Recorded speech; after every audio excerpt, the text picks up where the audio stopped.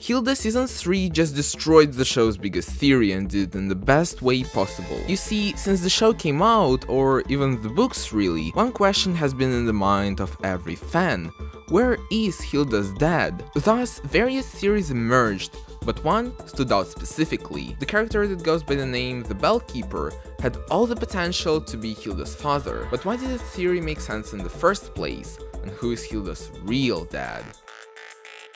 The Bellkeeper, or the Keeper of the Bell as Eric Alberg calls him, first appears in Season 2 Episode 1 The Troll Circle and serves as a minor character. But even this one little moment already leads to various speculations. Firstly, he seems to be the only character in the show who has blue streaks of hair, besides Hilda of course, which makes you want to think they're related. Not only that, but he also surprisingly mentions eating a cucumber sandwich, which is known to be liked in Hilda's family. Well, specifically by her and her mother. Hilda and the Bellkeeper already seem to share some interesting dynamic. Though this dynamic develops more than ever during the Bellkeeper's second appearance in Season 2 Episode 6, The Old Bells of Trolberg. Hilda and the Bellkeeper meet again, now face to face, all alone by themselves. The Bellkeeper treats Hilda to some tea, and it turns out they have a few things in common, like being invested in wildlife. Overall, the Bellkeeper's hospitality and friendliness truly make him a father figure in Hilda's life, even if they haven't really spent much time together. Though he does help Hilda later on in the episode, which only confirms he's a pretty positive character. Moreover, near the end of the episode, the Bellkeeper catches a sight of Johanna standing together with Hilda, when his face expression suddenly changes. He even smiles when Hilda avoids speaking of the events that took place. At the time, people thought that if he is the father, this clearly indicates his happiness about the fact that Hilda is happy with Johanna and that she avoided bringing him up. When Hilda does bring up her dad for the first time though, is in Hilda and the Mountain King movie.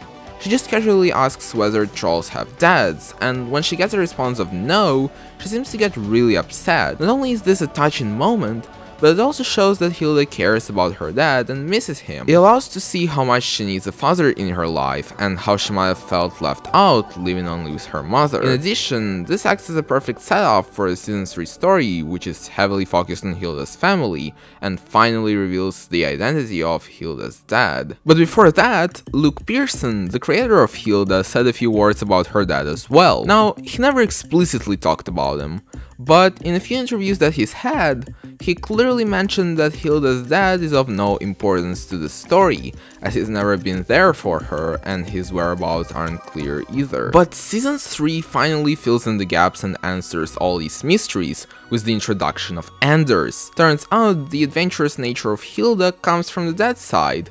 He even speaks of that himself. You know, Hilda gets her adventurous streak from me. When it comes to other traits of his character, well, he's clearly not very punctual as he's late for the ship, then fails to bring Hilda home in time, and seems to be a bit annoying for Johanna. The first introduction of his basically confirms the words of Luke Pearson.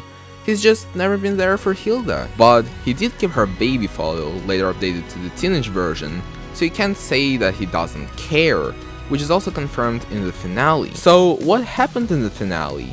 When Anders arrives to Trolberg, he immediately visits Johanna and Hilda and takes Hilda, Frida and David out for lunch. It appears that Anders is short of money and is currently looking for a job, when a good opportunity finds itself. Anders is promised some money if he can help out others at the castle ruins, so he takes Hilda with him for an adventure. Though it turns out that they were actually robbing a troll horde, and while escaping from the troll, Anders almost gets eaten before mysteriously disappearing. Later, Hilda gets a message on the radio and offer locates Anders along with Victoria Van Gale in the Fairy Mount in Toffaton. She quickly goes there through the nowhere space and enters the Fairy Mount, where she reunites with her dad and gets him out with the help of her friends. And she also goes through lots of family drama due to her mom being in there.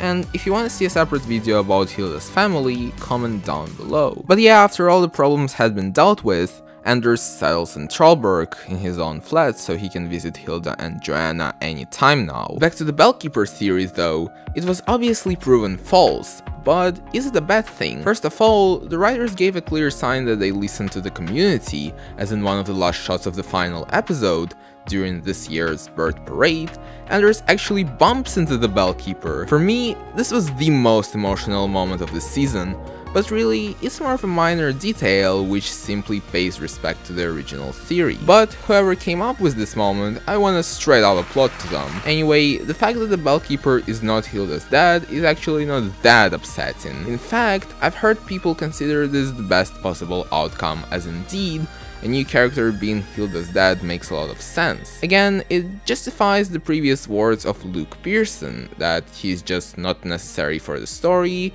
hasn't been there for Hilda, and perhaps has a lot of self-improvement to do. All in all though, the story of Hilda is not really about some crazy plot twists. It's about adventures and having fun, finding your place in this world and working on yourself. It is natural for crazy theories to be proven wrong, as the creator may have intended something totally different from the beginning. You can guess everything right, and it would be no fun. So run series are just a part of every show. After all, such is the life of an adventurer.